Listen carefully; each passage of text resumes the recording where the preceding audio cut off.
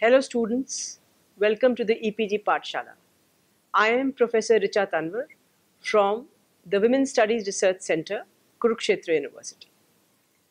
Today I am going to talk about the concept of women's studies, its definition, the need and importance of women's studies, the nature and scope of women's studies as an academic discipline, women's studies as an interdisciplinary subject from the paper Women's Studies as an academic discipline. Objectives.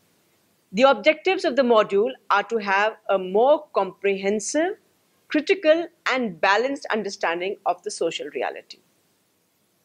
To explain the socio-historical, cultural, economic and political reason for women's subordination. Women's studies is arguably the most revolutionary new field of intellectual inquiry of our current age.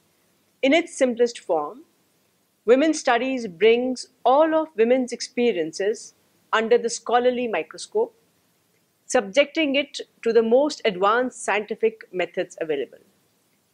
Women are an integral part of the social setup, and any study of the society, be it a social science, humanity, pure sciences or technical sciences, would definitely involve a basic component of women and issues concerning women. In the process, such a study is bound to raise issues that would ruffle the hitherto identified parameters and theories of the particular science. Women's studies as an interdisciplinary subject contributes to the whole of higher education with its objectives, contents, and methods. Its fallout is far-reaching for the role of higher education and the university as the initiators and enablers of a critical assessment of the social structures and processes, and the keeper and sharpener of the conscience of the nation. Its impact is bound to be felt beyond the university system into the wider social dynamics in bringing about a more humane, egalitarian, and equal society. What is women's studies? Women's studies was born within or grew alongside the women's movement, and it began with a fruitful interaction between amateurs outside the academy and professionals within it. Outside the academics, among the general public of women, there were activists founding magazines, publishing about the women's press, and even founding their own feminist publishing houses. Women's studies is not a narrow study about women or information about women, but a critical instrument for analyzing the social reality so as to lead to the development of social sciences. The UNESCO meeting of experts on women's studies and social sciences, held in Asia in October 1982, defined women's studies in terms of the objectives that such studies sought to achieve. It is the pursuit of a more comprehensive, critical, and balanced understanding of social reality, whose essential components include women's contribution to the social process, their struggles and aspirations, women's perception of their own lives and of the broader social reality, the understanding of the roots and structures of inequality that lead to marginalization, invisibility, and exclusion of women from the scope, approaches, and conceptual frameworks of most intellectual inquiry and social action. Objectives of women's studies. The objectives of women's studies may be elaborated as to conscientize both men and women by helping them to understand, recognize, and acknowledge the multidimensional roles played by women in society. To promote better understanding of the processes of social, technological, and environmental change. To contribute to the pursuit of human rights. To investigate the causes of gender disparity, analyzing the structural, cultural, and attitudinal factors. And to empower women in their attempts for equality and for effective participation in all areas of society and development. To render invisible women visible, in particular the women of the underprivileged strata. To help develop alternative concepts, approaches, and strategies for development. To promote the construction of a better, more balanced society. Defined thus, women's studies as an academic discipline has its own identity and autonomous existence.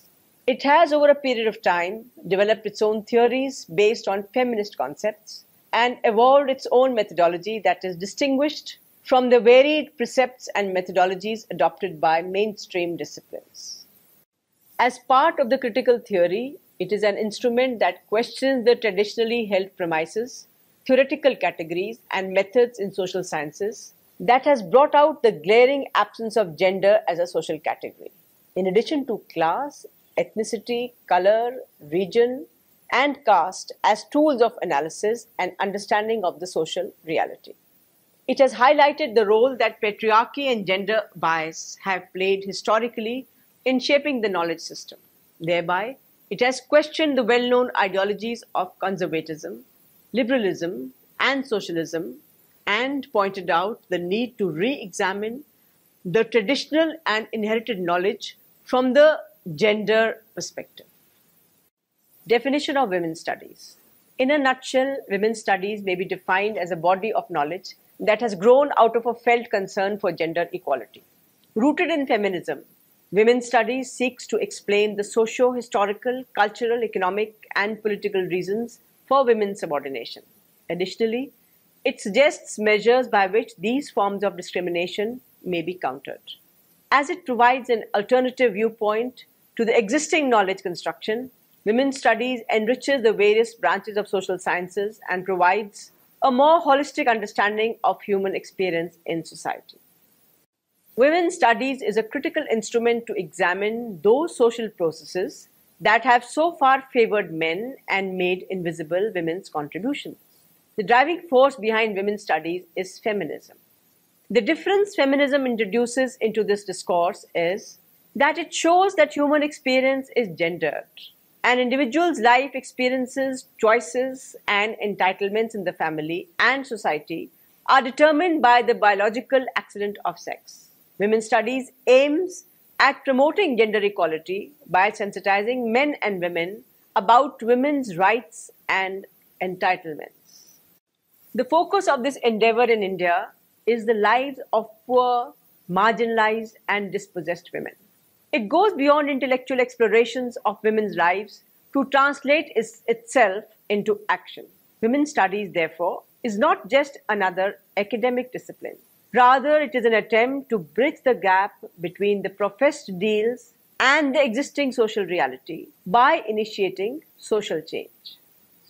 Concepts describing the historical situation of women. Oppression of women is the term commonly used by writers and thinkers and by feminists. The term oppression means forceful subordination, and it has also been used to describe the subject condition of individuals and of groups, such as in class oppression or racial oppression or caste oppression. Subordination of women has distinct advantages over oppression. Subordination does not have the connotation of evil intent on the part of the dominant group. It allows for the possibility of collusion between him, her, and the subordinate. It includes the possibility of voluntary acceptance of subordinate status in exchange for protection and privilege, a condition which characterizes so much of the historical experience of women and also part of the patriarchal structure of society. Deprivation has the advantage of being objective, but it has the disadvantage of making and hiding the existence of power relations. The rationale for women's studies and its growth. In the first days of women's studies, several issues were key to laying foundations and shaping debates. The first was posed in Simone de Beauvoir's The Second Sex in 1949, arguably the most influential book about women written in the 20th century. The Second Sex asked, "What is a woman?" No one, the author claimed, would ever ask a similar question about men, nor would anyone really be puzzled about men's wants and desires. That was because men were taken to be the norm, the unquestioned human type, the universal category by which all else was measured. In contrast, women were the non-norm, the opposite and the other. Women as the other lived in an unfree state following the dictates of nature to reproduce. The other as a concept became foundational to early women's studies and other fields such as post-colonial and cultural studies. Betty Friedan's The Feminine Mystique in 1963 picked up on de Beauvoir's question. It described the dwindling intelligence of women who stayed at home to be housewives and mothers. Her contention was that middle-class women's IQ actually dropped over their life course in the home because it was based on interviews with her college classmates and on statistical studies done of similar women. Moreover, Friedan claimed women who should have led sparkling lives of creativity that enhanced society questioned the banality of their existence. Is this all? She found them repeatedly asking. A woman was a trapped housewife. Women's studies has its roots in the women's liberation movement of the 1960s. The 1960s was a period of widespread protests. Participating in these various civil rights movements, women gained political experience. They also realized that none of the existing systems of progressive thought, which affirmed the values of freedom, justice, and equality, addressed the question of women's subordination and marginalization. The underlying assumption being women's subordination is biological and determined by the natural order. The issues of justice, equality, and liberty are the concerns of the public sphere, that is, the realm of politics, economy, and the military. These issues mediated the relationship of the individual or group with the state. Nevertheless, within this political discourse on the relationship of the individual with the state and society, the issues pertaining to man-woman relationships in the private sphere of the home were left out. Participation in these movements, nonetheless, enabled women to gain political experience. Women formed separate collectives and consciousness-raising groups in which they explored their life cycle experiences. Gaining insights about the existing processes which denied women their rights, they began to question the accepted theories.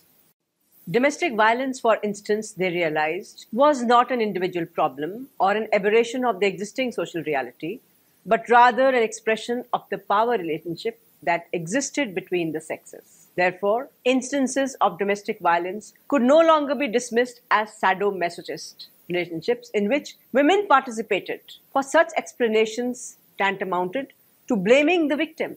Invariably, the reason why women could not opt out of violent relationships was because of socio-economic constraints. Increasingly integrated within the academia in the 1970s, the roots of the discipline lie in its critique of the existing scholarship and the fundamental question it raises about the accepted theories and methodologies.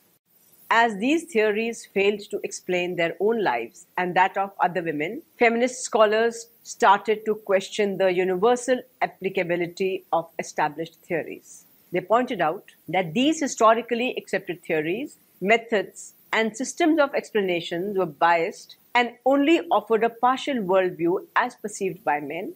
Women's studies, therefore, helped to complement and complete our understanding of the social reality.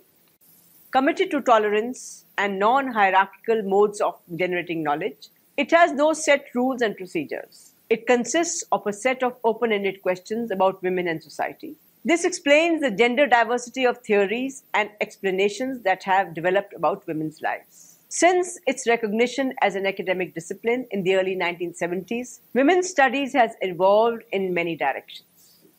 It has helped to break many disciplinary grids, altered our understanding of the various branches of human knowledge, and questioned the universal applicability of the established theories. It talks about the gender relations framework. Specifically, it has underscored the politics of knowledge. The questions raised from the point of view of women's experiences of powerlessness makes evident that truth, as inscribed in theories, is not objective. It is not constant. It is rescripted, modified, and defined by those who have the power to assert truth. The accepted methods and techniques of data collection do not necessarily prove useful in gathering information on the lives of those who have no say in the process of generating knowledge. Thus, identifying issues of power as reflected and played out in the lives of women. Women's studies helps to strengthen the discourse against all forms of inequality, injustice, and oppression.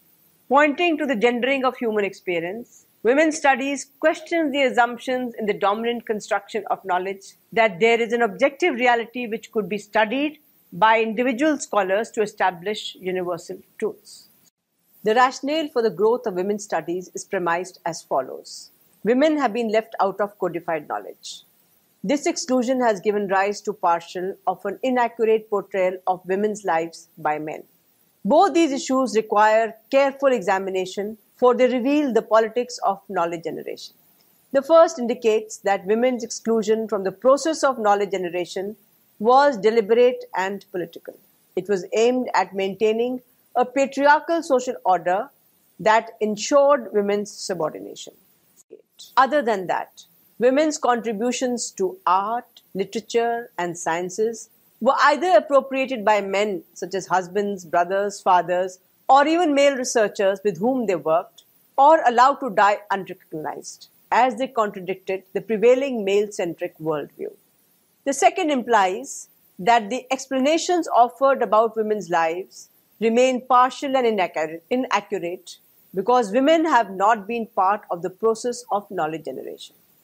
Such a process was created out of a view of human nature as comprising two distinct halves and a socio-political and economic system which placed all forms of decision-making powers in the hands of men. Arrogating for themselves the power of knowledge creation, men kept women out of areas of intellectual inquiry, but this does not mean that women have not been objects of study. With gender as a category of social analysis, women's studies attempts to correct the excessive androcentric tilt of the various disciplines. In the process, crude assumptions of objectivity in the generation of knowledge stand dismantled. The delineation of the ways in which power relations operate to omit women's experiences as autonomous beings is the most significant contribution made by feminism. Furthermore, by asking questions in terms of women and not in terms of a particular disciplinary framework, feminists move beyond some of the limitations imposed by compartmentalization. It lays the groundwork necessary for a more holistic and egalitarian basis of knowledge production.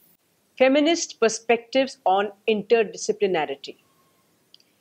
Another characteristic feature of women's studies is that it is an interdisciplinary subject. Women's studies, women's lives cannot be split up into separate, mutually exclusive halves without endangering the purpose of social research, which in this case is to understand the visible and the invisible indicators that influence women's lives. It uses collective modes of production of knowledge and non-conventional sources. For instance, in trying to reconstruct women's history, one is forced to rely on non-documentary sources. And that is because women's lives and experiences have not been discussed in the official accounts of the past.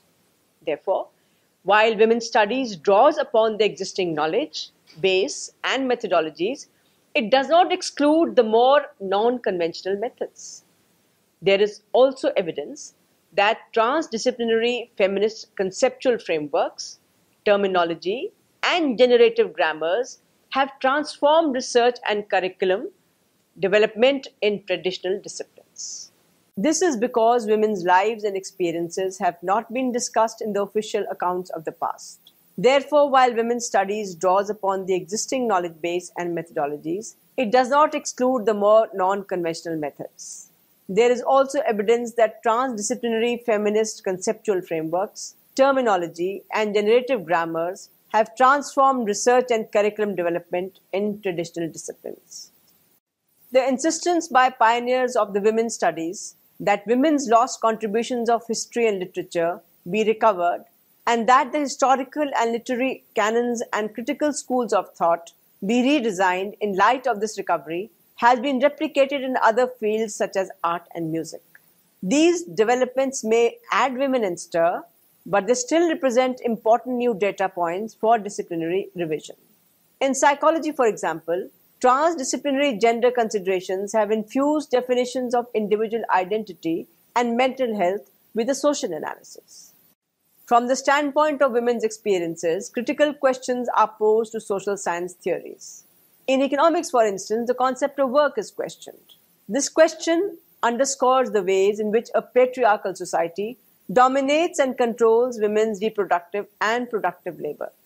Further, as proper conceptual tools have not been evolved to measure women's contribution to the survival of the household, it does not get computed as work in the GDP. The various tools of data collection exclude many women from the economically active population on the assumption that women have no economic activity. In sociology, for instance, prescriptions of ideal gender relationships are treated as descriptions of the social reality. These descriptions rarely correspond with women's lived experiences. The inexplicable question is that if the aim of social sciences is to understand and faithfully depict people's lived experiences, why do these explanations about women's lives remain so far removed from reality? To give an example of the revolutionary potential of women's studies, in the reconstruction of history is by a study by Uma Chakravarti. By questioning the basis on which assumptions were made about women's high status during the Vedic period, Chakravarti discovered that it was premised on meager evidence, from literary references to women as co-partners of their husbands in the performance of the Vedic sacrifices. It did not take into account important considerations such as decision-making powers, autonomy, access to and control over resources. Further, examining the underlying compulsions of such a historical construction, she underscored, as also has been done by other feminist historians, the complex interaction between the colonial discourse on India and the response of the nationalists. As many feminist scholars pointed out, women's issues were discussed in the 19th century on a scale never seen in any of the earlier phases of Indian history. Among the reasons which triggered this social reform movement may be cited the colonial discourse on India.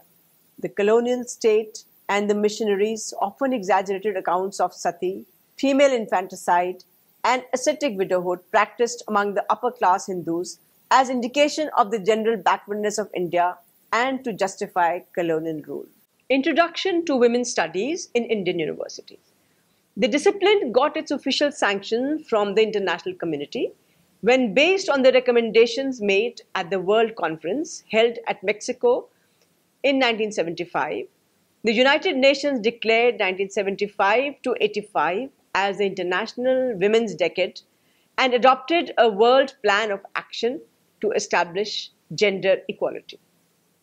This decision of the United Nations was backed by the various international documents on human rights, which recognized the equality of men and women. Among them may be mentioned the Universal Declaration of Human Rights in 1948, the International Covenant of Civil and Political Rights, and the International Covenant of Economic, Social, and Cultural Rights. This was coupled with the discovery of the low status of women in various parts of the world.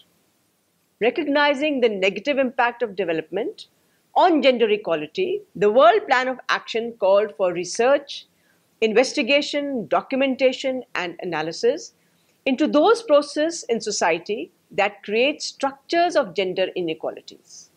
Since then, similar assertions have been made in various other conferences, the most recent one being the Beijing Conference in September 1995, followed by Beijing Plus conferences. In India, the National Committee on the Status of Women was set up in 1974 to examine the status of women in this country and their problems. The findings of the committee came out in the form of a report known as Towards Equality, Status of Women in India, 1976.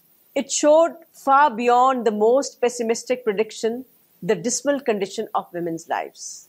The report expressed concern for the adverse proportion of women in the population, their low life expectancy, the declining sex ratio, higher mortality rate, and the declining work participation rates. These trends were seen as contrary to the stated goals of our society as expressed in the Constitution of India. The report also identified the many false and mythical notions regarding women's roles and conditions that have influenced plans and policies as well as their implementation in the last few decades. The reasons attributed within the report for women's low status was both ignorance and attitudes. For example, despite the admitted heterogeneity of the Indian society, there has been a tendency to regard women's position and problems from the standpoint of the middle class, particularly the urban middle class. Instruments of change designed through legislation, executive action, and communication tended to ignore the differences among women and also the contradictory impact of the process of development on their lives. The objectives of the introduction of women's studies in universities, therefore, are to give men and women a knowledge of women's rights, to sensitize men and women about the prevailing discriminatory practices in society, which prevent women from realizing their rights and participating fully in the social, political, and economic processes in the country. To counter all forms of reactionary processes for looking at society from the viewpoint of gender, it makes evident the aggressive social and political processes which create and reinforce other structures of inequality such as class and caste. To revitalize university education through women's studies, practice which goes beyond textbook knowledge to emphasize learning by doing. To update university education by incorporating new knowledge generated by women's studies research and learning. To promote interdisciplinary approaches to knowledge, cutting across disciplinary grids. To generate new knowledge through intense fieldwork experience so that a database be created about the lived experiences of women. So students, to summarize the chapter, women's studies as an interdisciplinary subject's contribution to the whole of higher education with the objectives, contents, and methods. Women's studies may be defined as a body of knowledge that has grown out of a felt concern for gender equality. Rooted in feminism, women's studies seeks to explain the socio-historical, cultural, economic, and political reasons for women's subordination. Women's studies has its roots in the women's liberation movement of the 1960s. Increasingly integrated within the academia in the 1970s, the roots of the discipline lie in its critique of existing scholarship and the fundamental questions it raises about the accepted theories and methodologies. Identifying issues of power, women's studies helps to strengthen the discourse against all forms of inequality, injustice, and oppression. With gender as a category of social analysis, women's studies attempts to correct the excessive androcentric tilt of the various disciplines. The discipline got its official sanction from the international community when based on the recommendation made at the World Conference held at Mexico during 1975. In India, the National Committee on the Status of Women was set up to examine the status of women in India and their problems.